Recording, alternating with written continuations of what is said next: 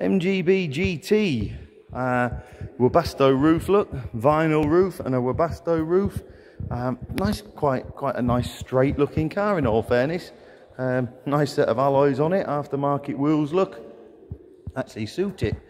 Haven't had it running, I've had nothing to do with it. It was here waiting for me, so can't vouch for the running or the drive of it. I haven't seen any paperwork for it, so all I'm going to tell you is what I see. Wants a bit of paintwork here and there, nothing too serious.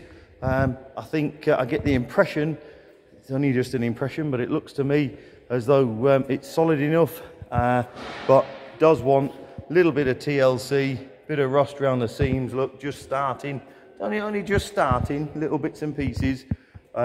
Generally speaking, sits really straight, and it looks an honest, genuine old car, really. It's battery covers off there, battery's as flat as a pancake. So this seam here is good. As I say, Webasto roof, which is nice. Inside is nice, smart, clean, tidy. Get the bonnet up.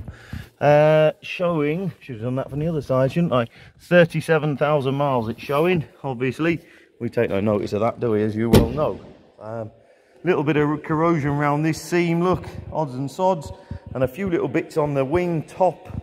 Just odds and sods. There you go, you can't quite make them out too well, but anyway, they're there.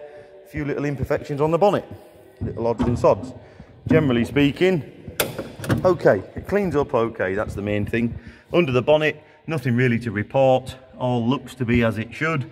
I'm sure with a pack on, it'll crank up and run.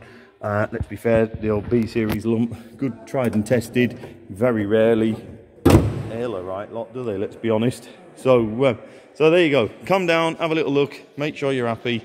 But as far as I'm concerned, it sits right and looks right. So there you go, come and have a look.